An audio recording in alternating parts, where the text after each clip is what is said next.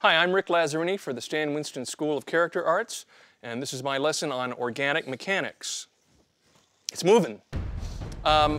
This is a long lesson, and it delves into what it takes to get a lot of expressiveness out of an animatronic creature.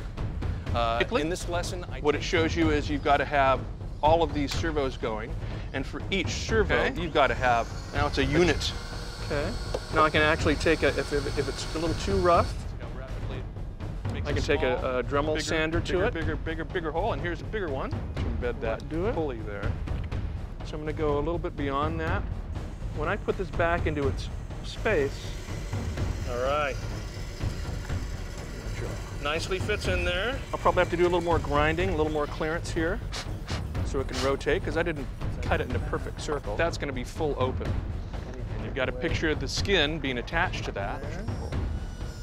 If I don't get them in the right place, they'll be aligned incorrectly, and it's going to look silly.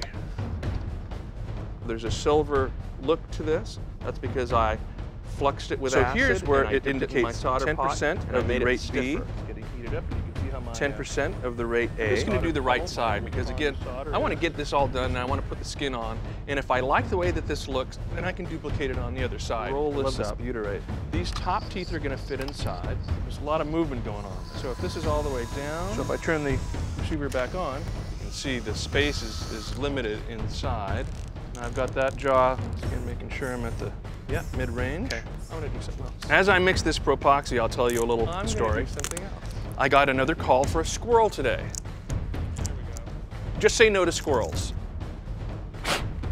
Let's see if that accomplished my dreams. This is always a weird part the lower because you're taking so I'm going to lose what was kind of a robotic understructure, and then you're adding a skin to it, somewhere like this. What I'd like to do is to complete this, and so for the next lesson, I think we want to get into making the eyes move, making the eyes blink, and adding a little bit of lower eye expression. This has been Rick Lazzarini for the Stan Winston School of Character Arts, and I hope you've enjoyed my lesson on organic mechanics.